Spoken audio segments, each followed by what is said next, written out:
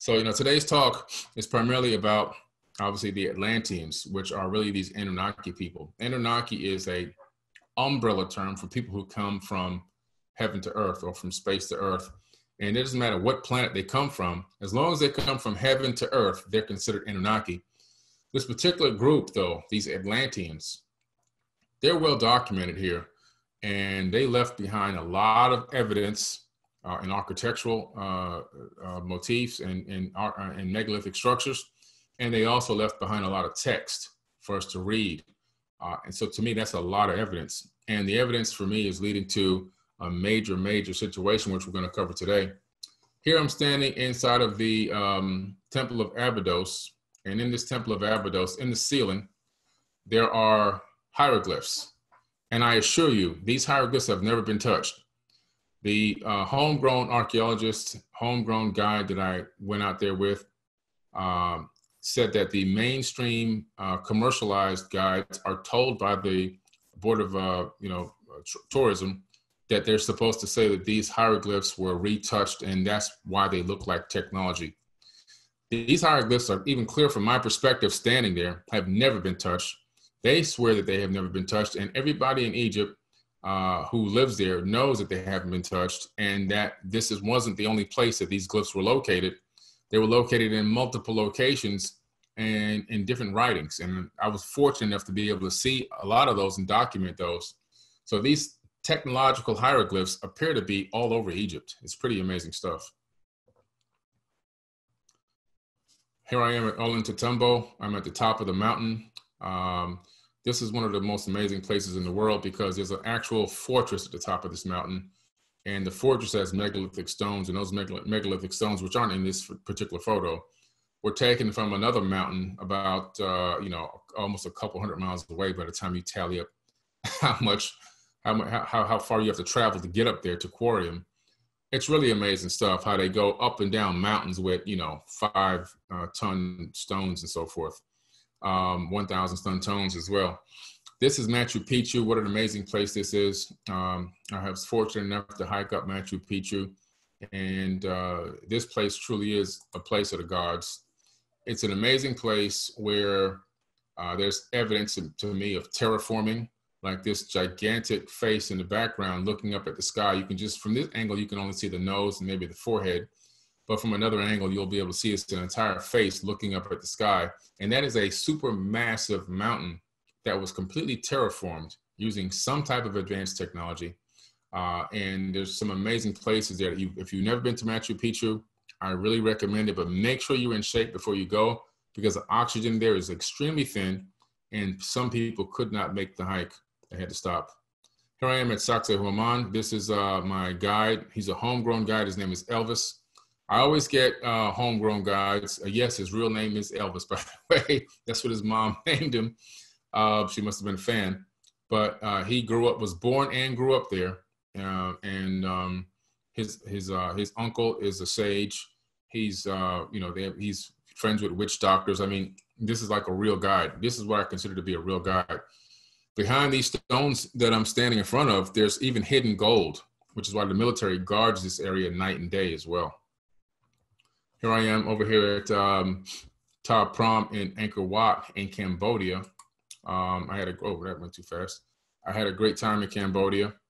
Cambodia is an amazing place. I hiked 37 miles in the jungles of Cambodia.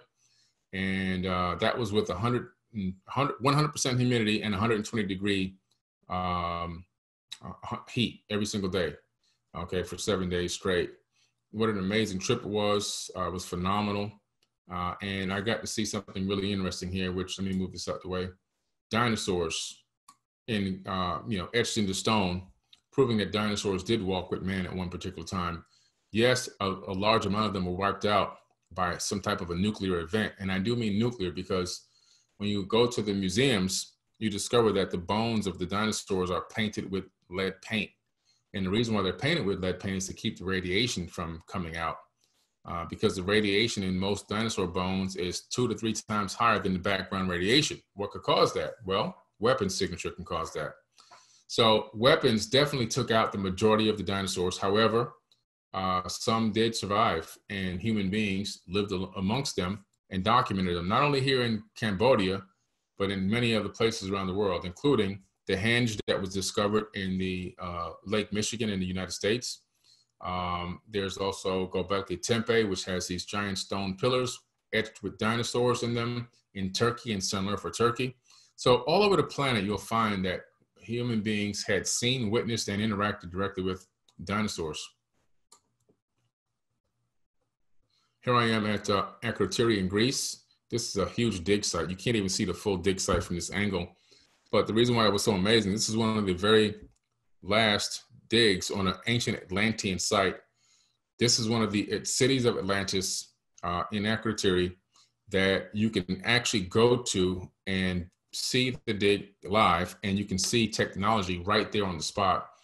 Toilets on the second story that flush, a complete plumbing system running through the entire city before it got covered by ash from a volcano. You can see technology where they have 2 and 3 meter blocks, but there's like 4 millimeter with a 4 diameter hole going straight through from one side to the other. Okay, technology can do that, not chicken bones and copper sticks and copper chisels. So it's really amazing. And they had other areas where there was some intricate pieces that were there that I took photos of, and I did a whole blog about this and put all the photos up. A lot of technology in Akrotiri, Greece at this dig site, proving that these Atlantean people were very extreme and extremely talented and extremely technologically advanced. One of the amazing things about the toilet, not only was it on the second story, but it was able to flush, and it had a suction mechanism to suction out any smells to the outside. So this toilet in a lot of ways was probably better than toilets we have today. I think there's a lot of places that can utilize that technology right now. Here I am at the top of, I'm standing on top of the Pyramid of the Moon, and behind me is the Pyramid of the Sun in Teotihuacan, Mexico. I think that was back in 2014. This is, again, another pyramid of the great Atlantean, Thoth, T-H-O-T-H. You can call him Thoth, Thoth. I call him Thoth. He's also known as Quetzalcoatl, Kukulkan, Viracocha, Lord Pakal, many, many names, of course, in Mesoamerica. He was a Teotihuacan. He founded the Teotihuacan civilization and built the pyramid I'm standing on for his wife. The one behind me is a copy of the one that he built in Giza, and it is exactly 50% the height, identical on the base, and also built on top of an aquifer, because the one behind me, the Pyramid of the Sun, is a power generation device as well, just like the one at Giza in Egypt. And what's amazing is these pyramids here in Teotihuacan are perfectly aligned with the Orion, just like the ones in Giza as well. And here I am standing in front of the giant Kukulkan pyramid, and this pyramid is basically a calendar. It's a giant calendar. This is not a power generator. This one is a calendar made for keeping celestial time and annual time and rotations around the sun down in the Yucatan Peninsula. So I'd like to give a quick shout out before I get into this to my admins on Anunnaki history, because they do a lot of hard work for me and my groups. Some of you may or may not know, but I have a lot of groups and a lot of pages and a lot of Instagram accounts, a lot of social media accounts in general. In total, I have 139 social media accounts across all platforms. And this particular group, Anunnaki History, is one of my largest online groups on Facebook. And these are the admins for that group: Dawn Jensen, Alex Teplish, Thomas Mikey Jensen Schroeder, James Tracy, Nikki Rayner, Tone Bone, Dolly Thomas. Well, some of them are duplicates. We have the same admin twice in there: Ed Parker, Bianca, Dominic Joyce, of course myself, Tina Salt, Bianca, JJ Ainsworth, and Renee Molinari. I want to thank them very much for their contribution to help me run and manage Anunnaki History on Facebook. Our story today is going to start off in the Pleiadian star system. Now, the Pleiades is mentioned in a lot of text. It's well-known, well-documented area of the sky where you'll see the 7 sisters is what they're called in the biblical text. They're called, the Pleiades. Homer's Iliad is mentioned the Pleiades. And these stars, from our perspective on Earth, it appears to be 7 bright stars But in reality, it's many more stars than that. Now, these stars have planets, and those planets have life. And those planets also have moons, and some of those moons that orbit those planets have life as well. This is a very active part of the sky that is a really amazing part of our ancient history, because our progenitors come from here, come from there. We literally come from the Pleiades. So the Pleiades, or Pleiades, however you want to call it, I mean, when you really dig into them and research them, you start to discover that there was an ancient galactic war millions of years ago in that sector of the galaxy. And what's also interesting is the fact that these people became space refugees and spread out all around, different regions of space, and eventually seeded some planets with life. And we're going to find out the whole story today, and we're also going to find out where we came from as well.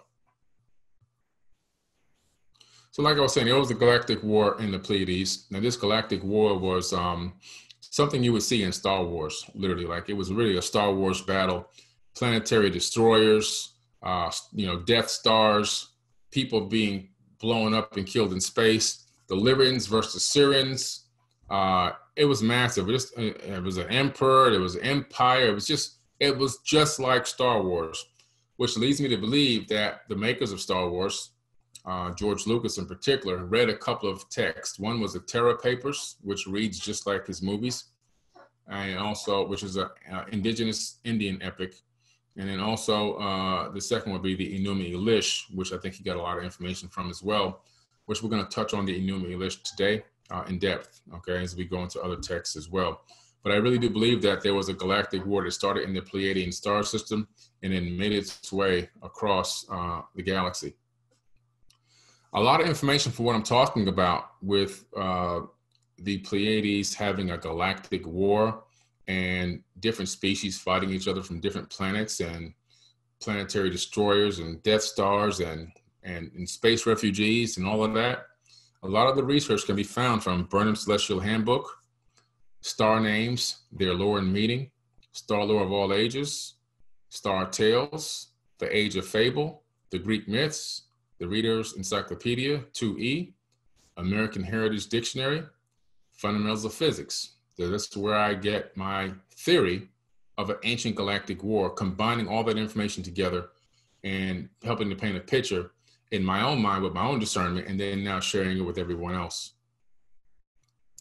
The space refugees, when they fled that region, some went to this star system called Sirius, which is a trinary star system. Means it's got 3 suns, okay? A, B, and C, the Sirius star system.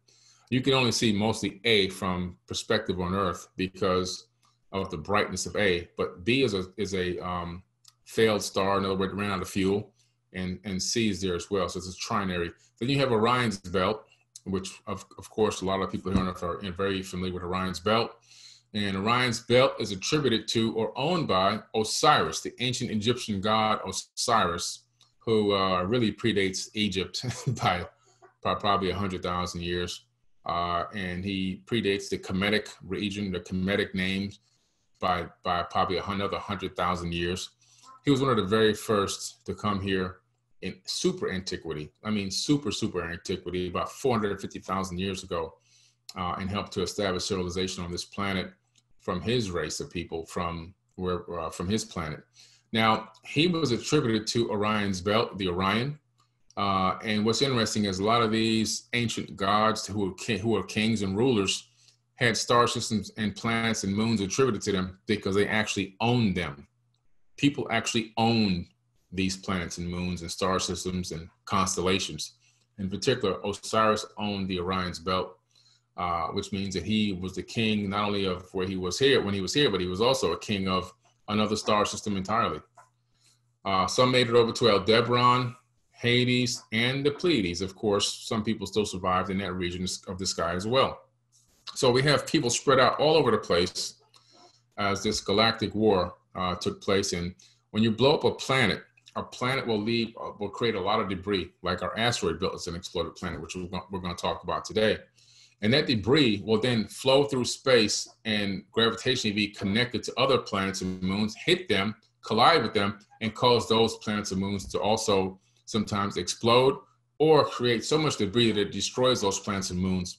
And so people had to start fleeing. That's how you get space refugees. They're fleeing for their lives, literally, when that situation happened. And that region of space was so messy for such a long period of time. The only way to survive, the best way to survive, was to just get the heck out of there. And that's why people left. So today we're going to talk about so many different things. In particular, you know, this is a planet that is mentioned in the Enuma Elish that has this particular orbit. It's actually a brown dwarf star. You can see in the lower left corner, this brown dwarf star has planets orbiting it, and it orbits our sun. So today I'm going to show you not only about information about the Atlanteans and their texts and their megalithic structures and the anomalies that they left behind, and also I'm going to show you some space anomalies, but also this brown dwarf star. What's really interesting is that it orbits our sun, which means we live in a binary solar system. We live in a solar system with two suns, one dim sun that you can see with the infrared telescope, and the other one is our bright white sun that you can see. Some people think it's yellow, but the sun actually burns white.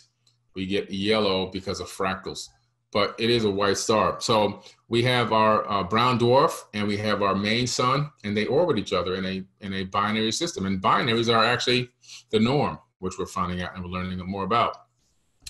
So we're going to talk about the Enuma Elish first and the 7 tablets of creation. I'm going to spend a little bit of time on this one versus some of the other texts, just because this text is so powerful and so mind-blowing, and what's in it will really awaken you to the true history of our ancient past. And I'm going to even show you how scribes would write this text, how they would actually scribe it onto tablets. So you can get to understand, like, the work that it takes just to write one sentence is so incredible. Nobody had time to sit around and make this stuff up, okay? This is an amazing epic tale, and the majority of the Old Testament of the Bible copied their information from the Enuma Elish, in most cases, word for word, okay? And in some cases, when it was too much to write, they just kind of subjugated it and made it into whatever they could and added some of their own context to it. But the Enuma Elish primarily is where the Bible gets a lot of the Old Testament. This is what the tablets look like here. The Enuma Elish, the 7 tablets of creation. And these are the tablets here. These tablets are on display at the British Museum. You can actually go and visit the tablets. The tablets are real. It's not a mythological thing or something that nobody can get their hands on or find. We know about the tablets extensively, and I'm going to go into the history of these tablets with you today. Just a little bit. The Enuma Elish is the Akkadian cuneiform, also spelled Enuma Elish. It's a Babylonian creation myth. It was recovered by Austin Henry Layard in 1849 in the ruined library of Ashurbanipal at Nineveh, which is in Mosul, Iraq. Iraq is really the cradle of civilization, guys, for Homo sapien, and published by George Smith in 1876. Now, this is interesting. I want you guys to stop right there for a second. There's books that came out by a famous author named Zecharia Sitchin, which I love and have so much respect for. They tried to dirty up his name before he died at the end in his 90s, unfortunately, and make his work look like he just made up these stories and he was the only person that can translate these tablets. Well, that's false. And again, that's where a lot of the fake news comes from, the conscious community. As a matter of fact, Zecharia Sitchin didn't translate any tablets. His work was all based off of tablets that were already translated. And he provided his sources for everything that he utilized to create his theory in his books, in every single book. And he would, even at the end of every paragraph, he would tell you where he got the information from to create the context of what he wrote. So Zecharia Sitchin wasn't the only person that can translate cuneiform tablets, and the tablets that he utilized to write his stories came from pre-translated material before he was even born. So let me clear that up from the beginning. The Enuma Elish has about 1,000 lines and is recorded in Old Babylonian on 7 clay tablets, each holding between 115 and 170 lines of Sumer-Akkadian cuneiform script. Most of Tablet 5 had never been recovered until recently. Tablet 5 was discovered at the Somalia Museum in Iraq. This epic is one of the most important sources for understanding the Babylonian worldview, centered on the supremacy of Marduk. Now, Marduk, or Marduk, however you want to say it, is also known as Amun-Ra. Okay, and this was a person that really did exist. Not only did he exist, he made it into the modern day Bible. His names are in there. In the creation of humankind for the service of the gods. Its primary original purpose, however, is not an exposition of theology or theology, but the elevation of Marduk, the chief god of Babylon, above all other Mesopotamian gods. You see this Marduk guy, he's the one who ushered in the monotheistic mindset, one God religion. He was jealous of his other relatives, these Anunnaki beings who all came here. They were issued regions of the planet to rule over, regions of Atlantis to rule over. And it was getting him pissed off that he wasn't the only one being worshipped, to the point where he even created a war out of this. He then made everybody that he was ruling over claim that he was the one and true only God, which made it into the Bible. And to also, every time they gave thanks for anything, that to give praises and thanks to him. So that's where we get amen from. It doesn't really mean so be it, as it does really mean it was ordered by a killer, a deadly guy, one of the most brutal rulers of all time. This guy here, and also full of ego. Matter of fact, he was so full of ego that in the original story of the Enuma Elish, the planet that crashes into Tiamat was named Nibiru. And in a later version, he had that tablet rewritten to say Marduk instead of Nibiru, because he wanted to be the destroyer. This is how big this guy's ego is, okay? Now, when you hear the word God during this lecture, keep in mind that I'm not referencing the creator of the universe. That's very important, guys. I'm referencing the Anunnaki beings that masqueraded as gods with a lowercase g and were worshipped not only by the Sumerians, but by many civilizations that they themselves had kickstarted. The Enuma Elish exists in various copies from Babylon to Assyria. The version of the Library of Ashurbanipal dates to the 7th century BCE. The composition of the text probably dates to the Bronze Age, to the time of Hammurabi, or perhaps the early Kassite era, roughly 18th to 16th centuries BCE. Okay, we're talking about some really old stuff here. This is tablet 5 that was just discovered at the Somalia Museum in Iraq. So we got a complete and full tablet number 5 now, which gave us even more information about this ancient tale, this ancient story, and it's been translated already. Now, like I said, Zecharia Sitchin didn't translate any of these tablets. And I got to say that over and over again, because there's so much garbage and crap that has gone on over the last few years since his death. And even right before he died, a lot of even people that I thought would have been respected people in the community to bring forth truth and information also did not do their research. They just went with whatever they saw on YouTube and started saying that this Zecharia Sitchin made all this up.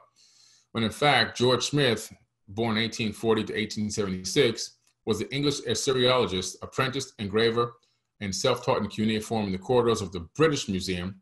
Eventually, he was hired by Sir Henry Rawlinson, which was a prominent archaeologist. Smith achieved worldwide attention when he discovered an account of the flood with the obvious biblical parallels in 1872, related in the Chaldean account of the deluge.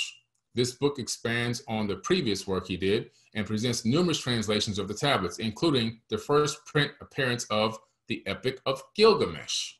This is where it comes from, guys, not from Zecharia Sitchin. This is where a lot of these translations come from, okay? George Smith is one of them, and he learned directly how to do the translations at the British Museum. Here we go, another one, E.A. Spicer. In 1926, E.A. Spicer won a Guggenheim Fellowship to study the remains of the ancient Mitanni and Hurons in northern Mesopotamia. That's where Iraq is located. While there in 1927, he discovered the Tepe Guara, which means Great Mound, one of the world's earliest cradles of civilization.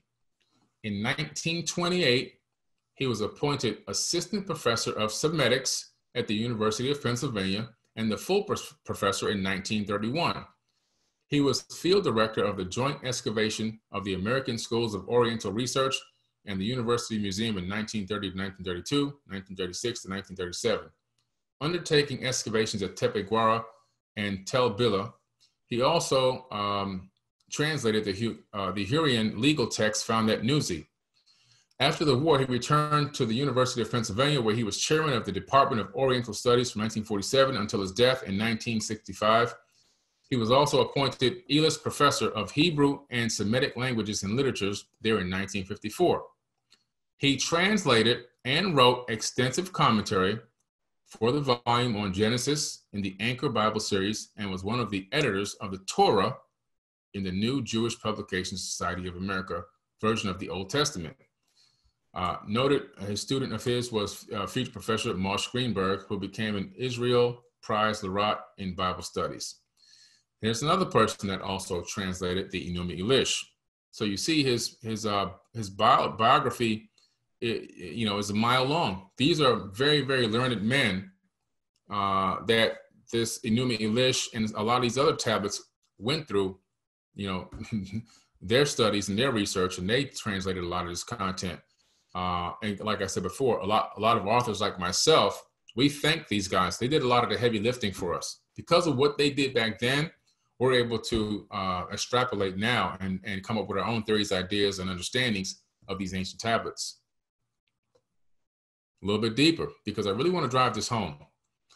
Leonard William King, okay, December 1869 to August 1919, was an English archaeologist and Assyriologist educated at Rugby School and King's College in Cambridge.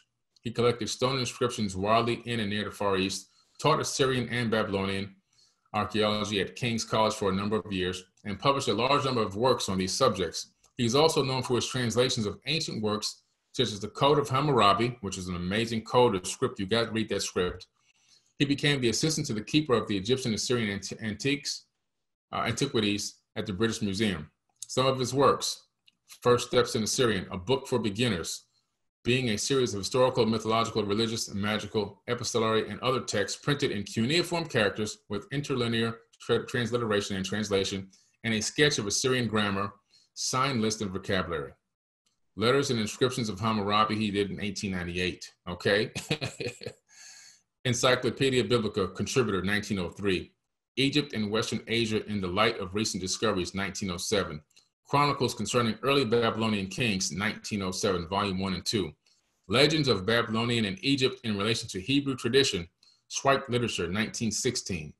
The Seven Tablets of Creation, or Babylonian, the Assyrian Legends Concerning the Creation of the World and of Mankind, 1902. And the Code of Hammurabi translation in 1899. Guys, again, much respect to Zechariah Sitchin for the work that he put in, because he was able to do exactly what a lot of authors have done. Go back to these guys who did a lot of the heavy lifting and use their research content and their translations. That's where they came from, not from Zechariah Sitchin. This stuff can be found in the British Museum. These tablets and these scriptures, they can all be found in the British Museum. They have a lot of amazing stuff at the British Museum in London. And if you want to see it, you can just hop on a plane and go there. If you're close by, go out there and check it out. You'll be able to see for yourself that these things are real and they really do exist. Now, the translation part has been done so well that there's an online library. It's the UCLA CDLI Cuneiform Digital Library. And you can actually Google that online and go to your browser, type in UCLA CDLI Cuneiform Library. This screen will pop up. This is the website. And this website will allow you to literally go in and grab a stone tablet on the virtual shelf, drop it into the translator tool, and read the tablet for yourself. You don't have to worry about what I think, what Zachariah thinks, what any of these other great guys who translated these tablets in the past think. You can read it for your own self, okay, which is what I highly recommend. So the translation of the tablets is no longer in question, and no, there's not just one man in the world who ever translated them. There are literally now thousands of people that have translated these tablets and read the tablets and utilized this particular tool to translate them as well. And now, obviously, being that it's in a college website, it's obviously part of some college courses. And many more people are going through these tablets every single day. And there's millions of tablets. So the majority of the tablets are things like IOUs and bills of sale and wedding arrangements and agreements and things like that. Okay, really amazing stuff.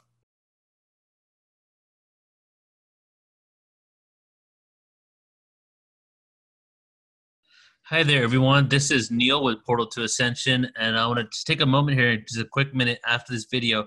Firstly, the video that you just saw is one of the many event productions that Portal to Ascension that I've created over the years, created hundreds of events, and now we have an archive that's kind of like Netflix for consciousness on our website. I'm just going to show you really quick how you can sign up right now and view and navigate hundreds of hours of presentations, many of them, most of them for free, and utilize the Portal to Ascension platform. So you go to the website, portaltoascension.org, you type in your name, email.